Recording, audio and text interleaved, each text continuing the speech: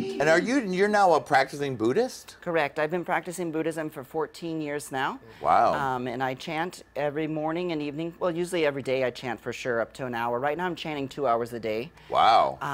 All Nam Myoho Renge Kyo. It's Nam Myoho Renge Kyo. Oh, thank you. Nam Myoho Renge Kyo. And it means dedication to the law of cause and effect simultaneously through sound or vibration. And when you're chanting, they use the lotus flower sort of as a symbol because the lotus blooms and flowers at the same, flowers and seeds at the same time. Okay. So and it grows in the murkiest of waters, and the dirtier the water, the pretty, the flower. So when you really start chanting, you're stirring up these things and these obstacles in your life.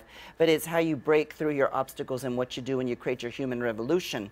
And I practice with the SGI, Soka Gakkai International, SGI, and it's a lay organization, and it's for world peace. So, and when I came out here to school, I wanted to look for pursue my career, which was fashion at the time, and then religion. I wanted faith in my life. So I went to Baptist church. It was all very kind of Tina Turner oriented, but I just liked. I just love your Tina Turner inspiration. The panties in case you got beat down style, and if you just the performances as a kid, and then the turn to Buddhism. Like Tina Turner's really paved the Tammie Brown road. I learned how to really model and stuff, and smile and be more charismatic because of Tina Turner. And if you look at her pictures, the faces and things, I learned all that because of her, and her Ritz and different photographers and things like that because of Tina Turner. And she has a very simple style, and it's this outgoing energy and the best wigs and everything, and legs and everything.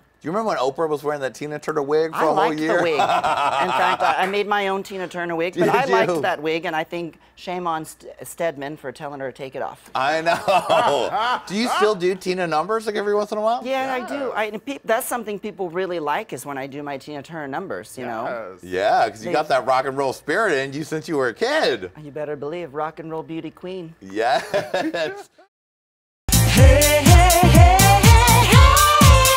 hey, Qween.